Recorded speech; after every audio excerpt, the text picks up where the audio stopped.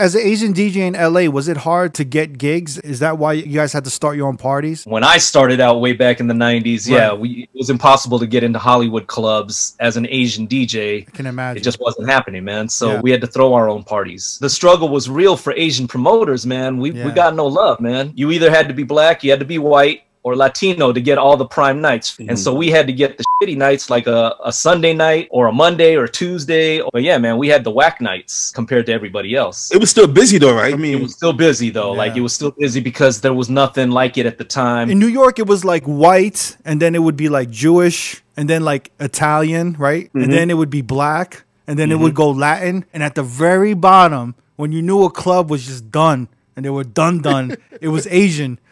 Like we were the bottom tier. Like when a club went Asian in New York, they're like, "Oh, that's not gonna last very long. That's about to be over with." In those early years, it was way more significant because we weren't getting any love. It wasn't common to see Asian Filipino DJs in these big clubs, unless we're throwing our own nights, So Source was significant, and it was the very first big Asian club where we brought actual hip hop acts out there. But I think more significant over the groups was we had a lot of up and coming DJs performing over there, and a lot of up and coming DJs residents over there. So yeah, Melody, Beat Junkies, Rhythmatic, and then young up and coming DJs like DJ E-Man, DJ Vice, DJ Verman. Our first acts were Farside, Yo-Yo, even Tupac even came out to Source at one point and was this was 91, hadn't really broken yet, and he came straight up just by himself, like thanking us DJs for playing his record.